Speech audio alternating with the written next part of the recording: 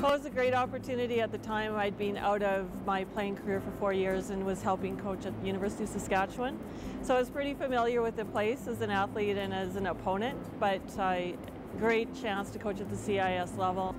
First few years we were just struggling to establish ourselves as a team, and it happened fairly fast with some really great recruits and some athletes that were here already. So we had a good base to build from, and from there it's been an amazing ride.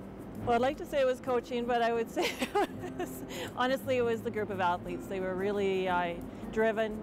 They wanted to win so badly, and they had some great leadership on the court that took them through the era of the first four and then carried on to the next two.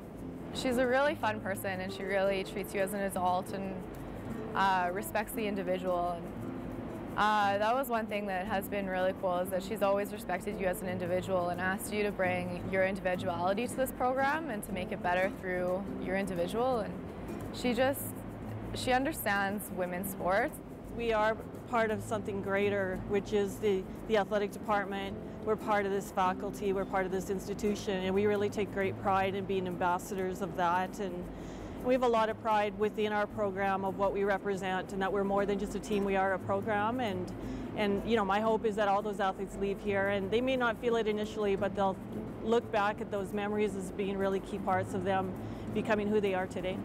You know, obviously the championships are some pretty incredible memories of having done it right here in this gym with a crowd that was so supportive, and that, you know, for sure will live with us forever. I think it's probably the best university to work as a coach, and it doesn't make it easy. I mean, it's really challenging, expectations are high, but we're surrounded by a lot of support and some really great people.